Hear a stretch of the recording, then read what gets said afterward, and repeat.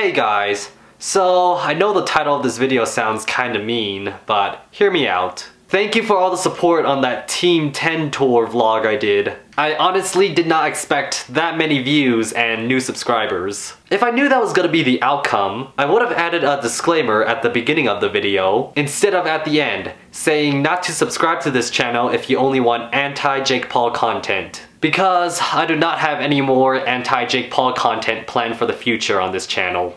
So, if you did subscribe because of that vlog, I would suggest taking a look at my other content on this channel to see if you want to stay subscribed. If you do decide to unsubscribe, I completely understand. And I'm sorry that I let you down. I honestly don't know why I didn't post this video sooner. So, for fans of my other content on this channel, I have a Phoenix Comic Con vlog, another iBook clamshell repair vlog, E3 vlogs, and VidCon vlogs coming out soon for you guys. I'm gonna get murdered at VidCon because of all the Jake Paulers there. And to the people that hate Jake Paul, I promise that I will always continue to hate Jake Paul outside of my videos. Hiss!